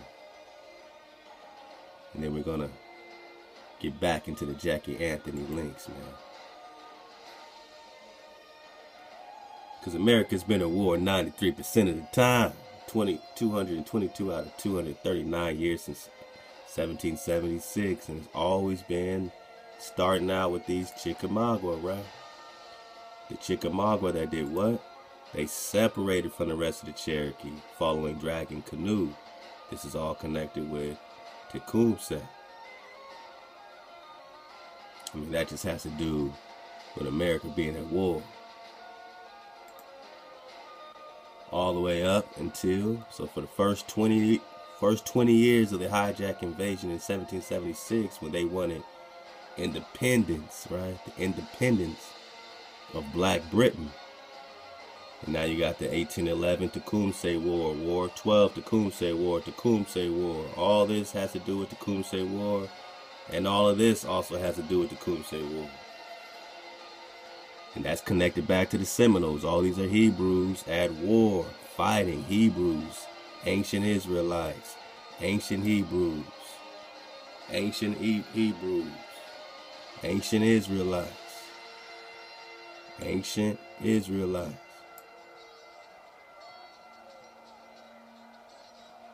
Now this atomic explosion happened, right? In 1812. This is from the SlavicWay.wordpress.com. It says, we all know from the textbooks on the history of Russia that in 1812, the French, led by Napoleon, entered Moscow. The city was given up without a fight. It was a wise strategic plan of the Russian command led by Kutuzov. And while Napoleon Bonaparte waited for the defeated Russians to bring him the keys to the city and to sit down at the table in order to begin negotiations, a fire broke out, which almost burned down the entire capital of Russia. After that, the French army was forced to leave Moscow to run home by the devastated road of Smolensk, suffering enormous losses. So Napoleon tucked tail and he got the hell out of there because something was on fire. And so the myth of the invincibility of the army of Napoleon was scattered into the wind with the ashes of the fire. The collapse of Napoleon's political career began with that event. Who set fire to Moscow? Historians still argue over who set fire to Moscow in September 1812. However, we dig deeper, we would discover that neither side was interested in this fire, nor did it happen spontaneously because of natural forces, and eventually it is discovered that it wasn't a normal fire at all. There was nothing normal about this fire. All the current versions as to what happened during the Moscow Fire of 1812 are based on politics. Because of that, the truth is very difficult to find. We're going to find the truth. We're going to get the drop. But it is clear that neither Napoleon nor Russians needed this disaster. Maybe it wasn't an accident after all. Not surprisingly, the surprise is that fires in Moscow have occurred before and even just as devastating. But to destroy over 3/4 of the buildings and kill tens of thousands of people, it was just impossible. For example, 1737, a raging fire engulfed the entire city center of the capital and was commensurate with the tragedy of 1812. However, in all, only 90 people were killed in the fire of 1737, while in the fire in September of 1812 killed approximately 30,000 Frenchmen. Not even to mention tens of thousands of Russians who were not able to evacuate the capital. So it seems like something, it wasn't normal, it wasn't a normal fire, but it targeted 30,000 Frenchmen and some so-called Russians, right? And why do eyewitnesses describe this fire as very strange? Especially strange appears to be the people who were at this time in Moscow, who appeared to be in some kind of shock when the fire ignited. The French were no longer interested in the Russians, and the last had no business with yesterday's enemies and conquerors. And why did people roam the capital of Russia like somnambulists? Right? Finally, Moscow at the beginning of the 19th century was already far from being made of wood. How did an ordinary fire wipe off the face of the earth 3/4 of the stone building all the way to the foundations? Even the Kremlin was completely destroyed. So this is the fire that destroyed the Kremlin. It wasn't not even saved from the fire by neither the enormous ditches nor the wide squares that separated the Kremlin walls from the surrounding city buildings. The ditches, 30 meters wide and 30 meters deep, were so inundated with the fragments of this fire, so-called fire, that they were never restored. So, you know, they're going to get into these eyewitness accounts on that day. The dim sun illuminated Moscow with golden light. Suddenly a second sun appeared just above the true sun. Now we're seeing two suns and all this stuff right now. It was so bright that it blinded my eyes and it burnt the face of Paul Berger, who was relaxing on the balcony. Our house and the roof began to smoke, and so we had to douse them with water, and other estates which were closer to the mock sun. Fire broke out. So this fire, or this comet, was as bright as the sun. Wow, it was as bright as the sun. By the way, Napoleon, apparently being in the stone building at the time of the disappearance of the second sun, did not retrieve a strong dose of radiation. However, he died in prison on the island of St. Helena, not of natural death, but apparently from arsenic poisoning. So Napoleon's death is related to this dragon as well, or this comet, or this second sun, you dig? Man, you know what I mean? So there's something that wasn't natural about this sun, about this situation. We're talking the Tartary, right? We're just digging on the Tartanic. Now, those ruling Jewish families, one is said to be the Rothschilds, had a different enemy in those days, the Grand Tartary. The Grand Tartary was said to be the greatest empire on earth at that time, with a population of at least 130 million Nagas. It is also said that Moscow was never the capital of what Russian territory is today, but rather the only Moscovia, the province of Moscow. There is also a theory that Napoleon's true aim was to create an alliance with the Grand Tartars in order to take away the colony of India away from the British. So what's the true? What's the drop?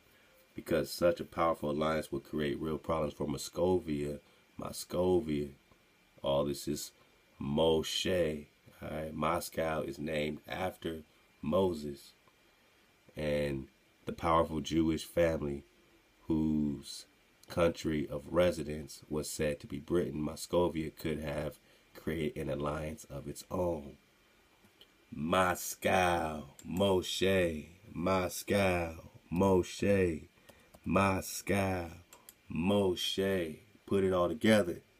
Again, when you talk about these Meshiks, much of northern Russia, Moscow, and the region, Muscovy, what does it say over here? Moscow reflects the old name, which is what? Mosak, possibly the Mosak and cultures of South America, and the now dead Mashika languages. So when you're talking about Muscovy or Moscow, you're just talking about Mosak or Mazaka or Moses or Moshe, connected to Mexico in South America, and the Mexica languages in Peru. So Mexico, Meshe, connected to the Mesheks, which we got back in Josephus, that there's a certain mark or denomination for those that are able to understand, right? These Mesheks got a mark, a cross, a mark over this Moscow, connected to this Mosa, connected to this Moshe, or this Muscovy, man. We're just talking about the War of 1812, man. All these wars, Chickamauga, leading up to Tecumseh's War. All is relative. All is lining up with this, with this dying, this great dying, this climate change. So you got Napoleon running crazy. You got the dying of Tecumseh. All right, here's a sculpture in the Smithsonian. All right. All right, we're talking about a sacrifice, man.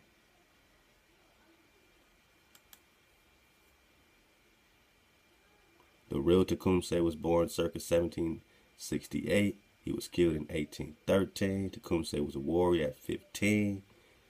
In the fall of 1811, Harrison gathered 1,000 men, and when Tecumseh was away, made a preemptive strike against his base on Tippecanoe. And that's what we got in that video we just seen when they were camping out and they got rolled up on by these whites. While he was away, they attacked. After a brief fight, several hundred garrison warriors withdrew from the village. The so-called Battle of Tippecanoe was, in effect, the first engagement of the War of 1812, man. So all this is connected. We're talking Napoleon's Comet. We're talking about this explosion connected to Grand Tartary.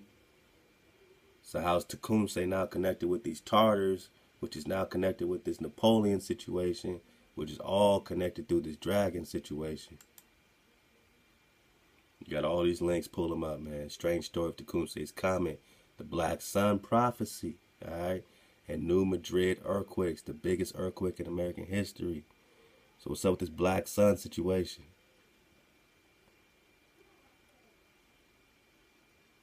Talking about Tecumseh, his name means shooting star. Alright, his brother, prophet, we got that. Now check it. The prophet announced another solar eclipse occur. And so it did. The prophet announced another solar eclipse, man. So something to do with this solar eclipse. It should be added that the prophet had been in contact with astronomers who told him the solar eclipse would take place that year, a black sun. So it's not talking about Saturn, it's talking about this eclipse was said by the Indians to predict a war. So he knew that this cataclysm was on the rise, that this great war was about to happen, or really that these Nagas was about to get wiped out. That these Nagas was about to get wiped out. You know what I mean? So he was predicting a fall. Just like right now, you know, when all these comments and this great comet, we're predicting an awakening.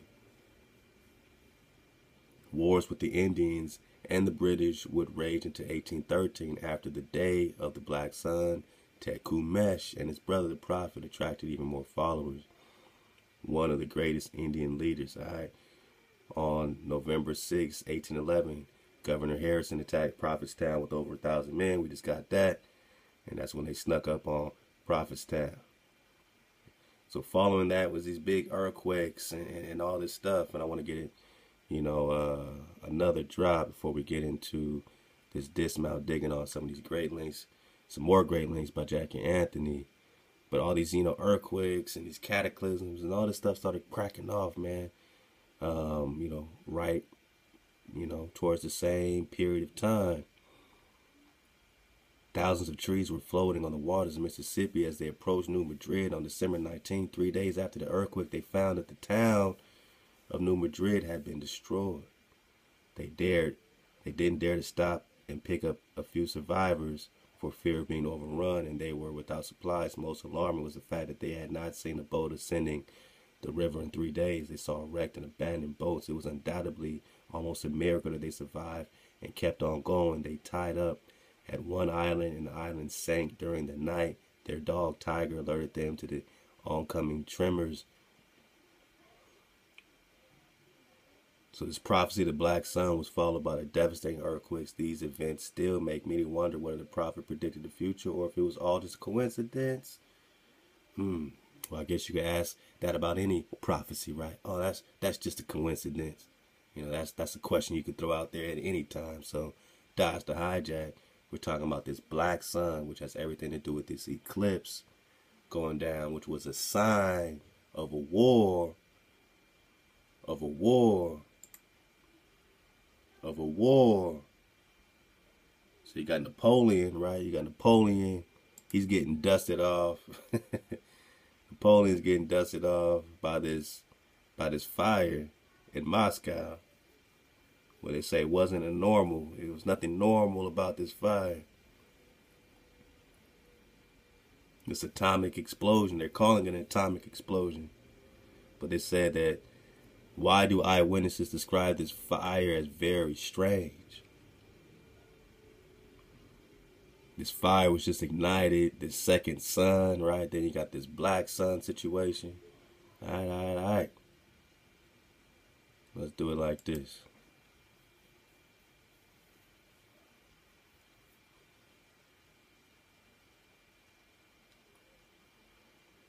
So how does it all connected, man? Isaac Ford got the drop, man. I want to get a few minutes of this drop right here. Isaac literally just dropped on us, and it might be making a whole lot of sense, man. Let's go. Get in the drop chatter, man. You don't know what you're missing. Password is 1234 to get through the door. Okay, I'm going to cover Tartaria and world depopulation in the 1800s, cities in the late 1800s, and orphans and the repopulation of the cities, and why I think that's going on. Let's get it like this, man.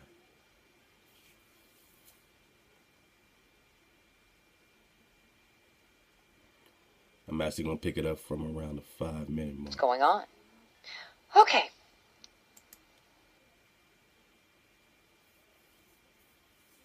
Where a lot of them were persecuted and put to death, I think that a lot of them escaped to America. A lot of them escaped over here. Because there seems to be a hell of a lot of Gothic architecture and Templar-looking architecture in the New World and in Mexico. So, why hide Tartaria? Because that's the thing, is that a lot, they've gone through, and there's plenty of videos that prove that this existed. None of us heard about it in school. Why the hell not? What would be the big deal? Why would they want to make us think that Rome was this big, awesome empire, and no one ever heard of the one that actually was big and awesome? What's up with that? The only things that I can think of just come from the word. Tartaria. I think of the tartan. Because I used to sell kilts. That was a lot of fun. Scotland. But the Scottish tartan. Tartanic. Or Tartarus.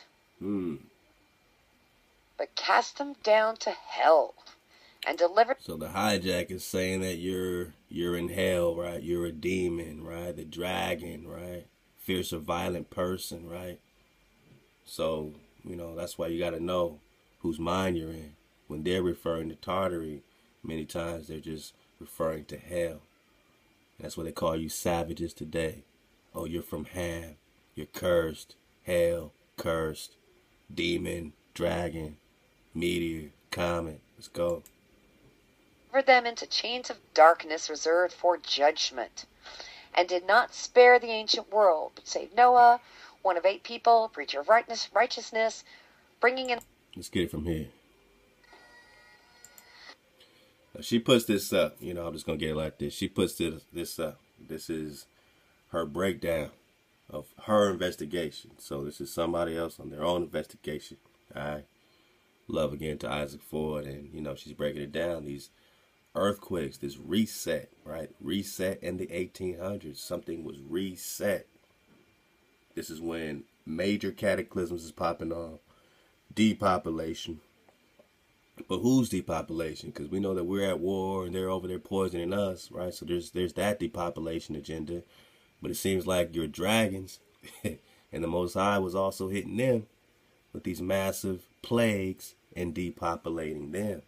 So when you have these plagues of Egypt, so connect this back with this Moses, Aaron, or Tecumseh and El Skawatawa, as these Mashiach figures, right? And then there have this Exodus taking place, and now you have plagues for those that didn't want to let our people go. These are ancient Hebrews, right? Ancient Israelites. Now you got the plagues popping off. Now you see why this series is definitely going to be ongoing, because there's no way we can ever get enough. We can't get enough of this priestly investigation. All these are really Prester Johns, we just label them different things, but it's all about the priest king. So you got these plagues, earthquakes, storms, volcanoes, plagues, fires, comets, UFOs, right? These are all dragons connected to the fire and the plague. Dragons connected to Napoleon. Dragons during the Revolutionary War. Love to Miss D in the Copper Color Awakening, who gave us drop on these dragons during the Revolutionary War, 1700s and 1800s, on both sides. These Iroquois hatched about 32 dragons in New York City alone in 1 year. So 1811, you got the Great Comet, right? 1811, 1812. Remember, you got the Tecumseh's War, which is followed by these wars everywhere, right? Year without a summer, ice, a freeze over. Then you got the Carrington event, which we're going to look into probably a little bit later. The interesting thing is right here, she says Atlantis sunk and defeated.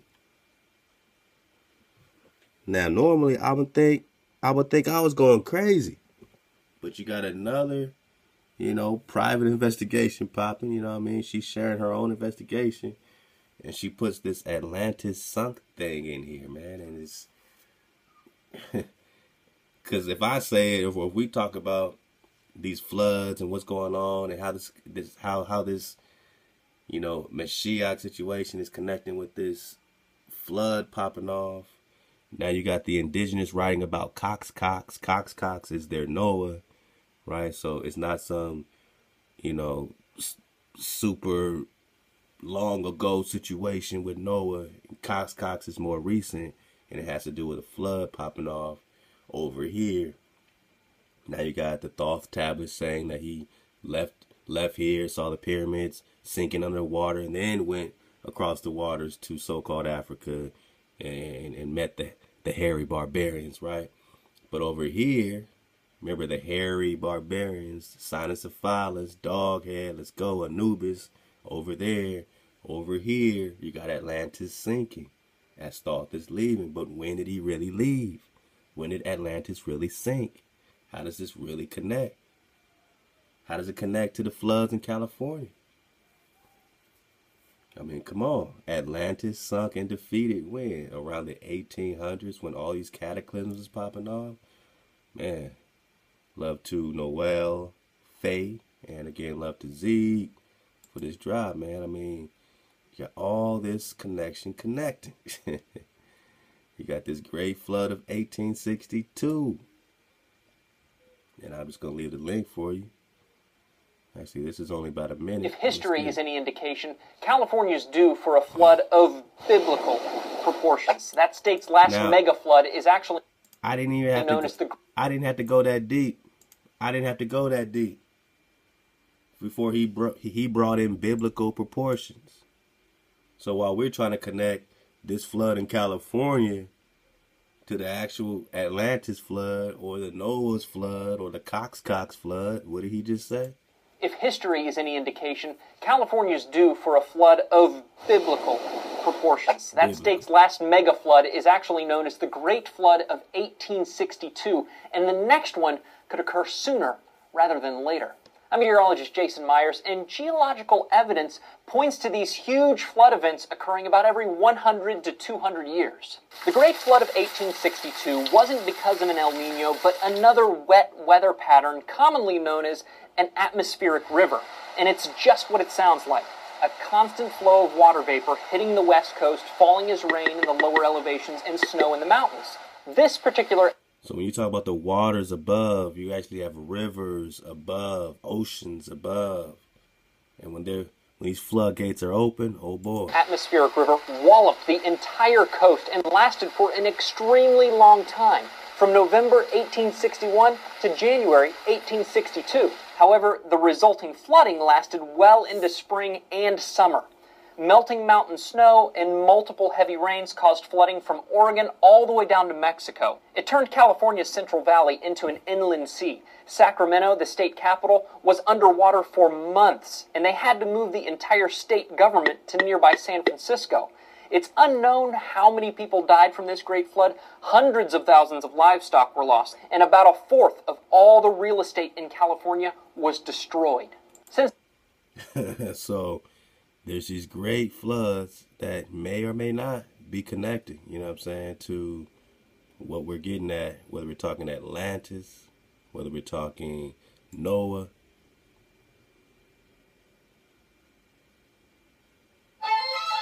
Happy Valentine's Day. Come on, man. That's the hijack, man. You got this super flood popping The Chinese tales. Those are the Native Americans. The Sanskrit writings, and more.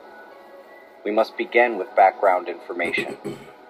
If you didn't hear about Earth's weakening magnetosphere, it isn't for a lack of reporting.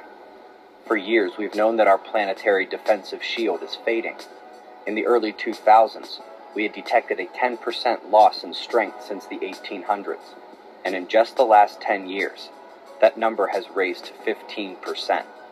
The weakening of our protective magnetic interface is hastening. It is fading faster and faster. After staying in Canada for a long time, she's decided it's time for a shift. So you're hearing about this shift, this magnetic shift, and this thing is moving faster than it's ever moved, right? It doesn't mean the ball is changing. It means that the magnetics on the plane are switching. The magnetics on the plane are switching.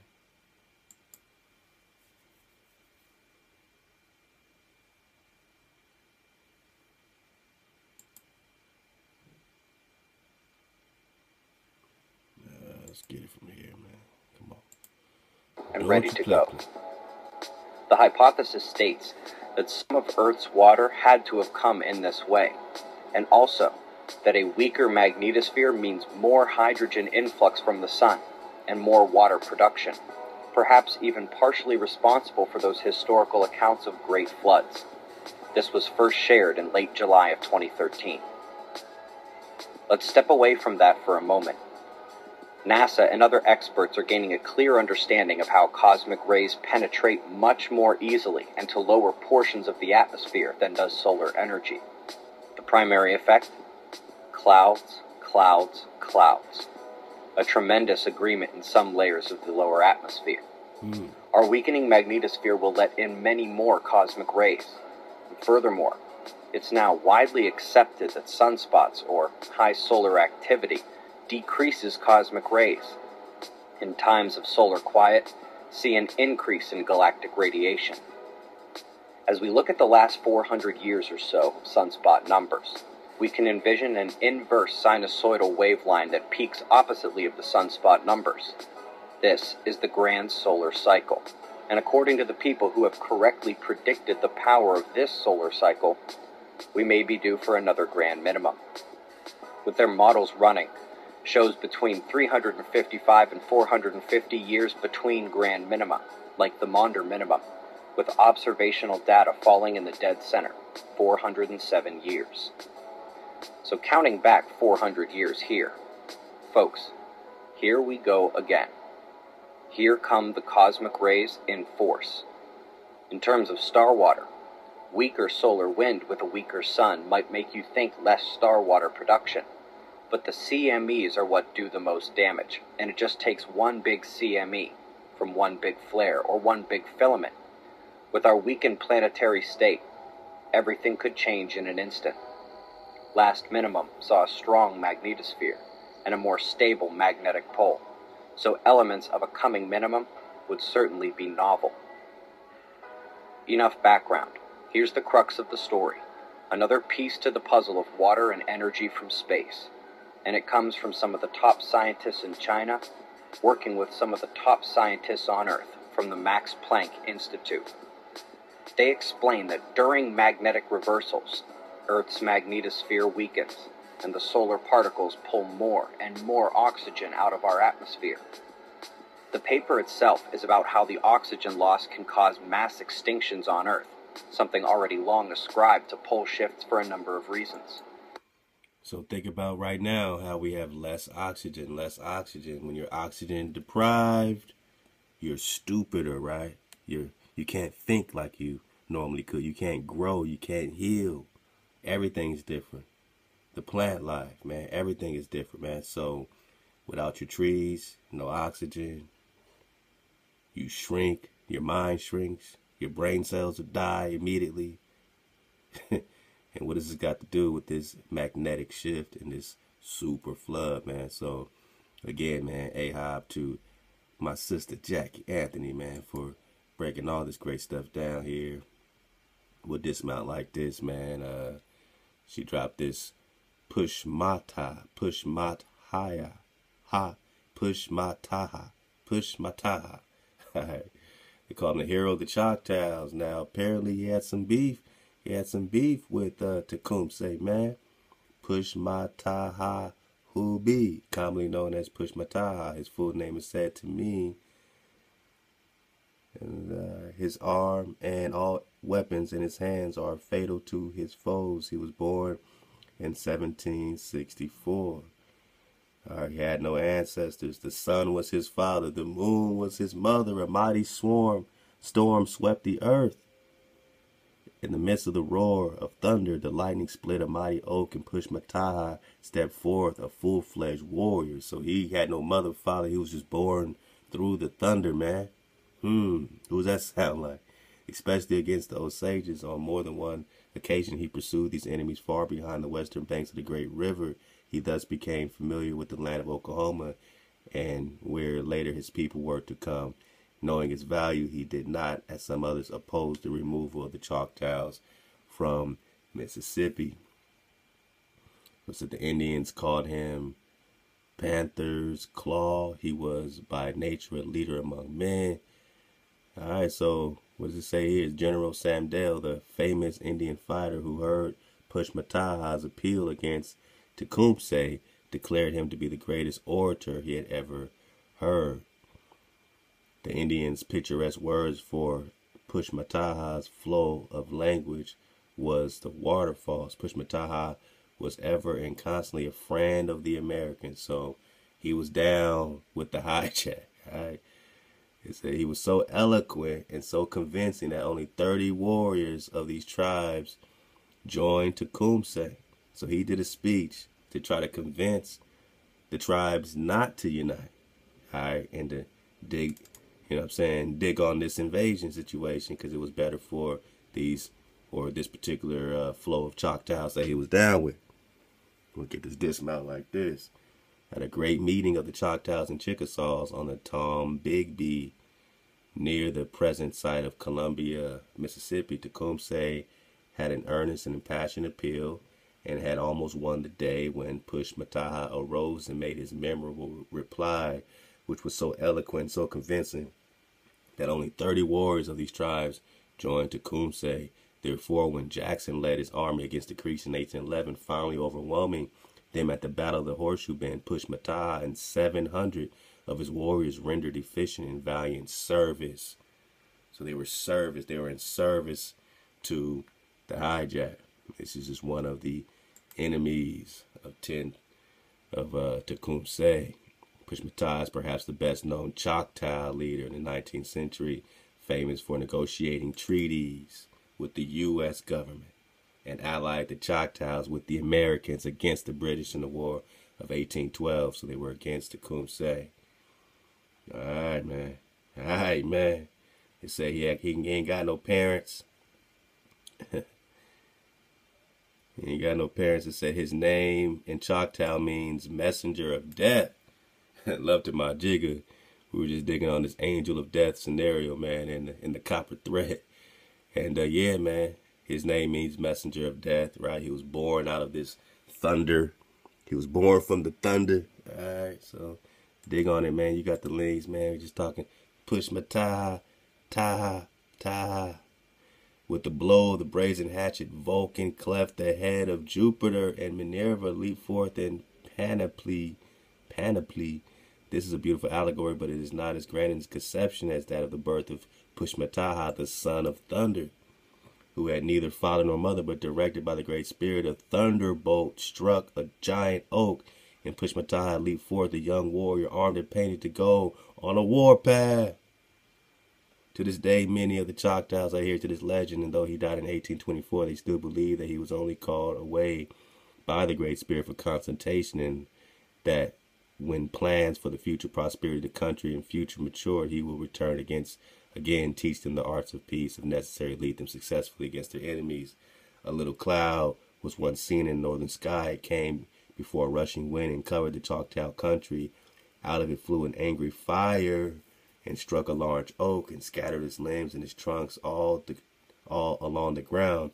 And from that spot sprang forth a warrior fully armed for war. So he came just, ready for war, right?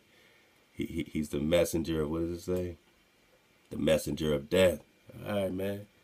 All right, that's something to dig on. Is Pushmataha. Or was it Pushmataha? Pushmataha. There we go. All right.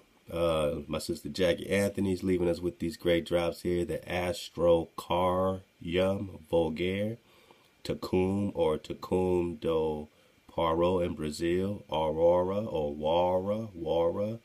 Wara in Guyana. All right, all these names are connected to this flora, are connected to this vegetation. So she was just dropping some vegetation that's connected to Tecum. Let's go. Which is connected to these bay trees. All right, you got Psalms 37. You can dig on that. Hebrew word, so rendered, it's ere. Ere simply means native born. Bays, right? Now how does it connect with the bays and elves? I mean, it's interesting. Like a green bay tree. Then you got Genesis 6:18, and she dropped it in Latin. And here you got the word Tecum and Tecum.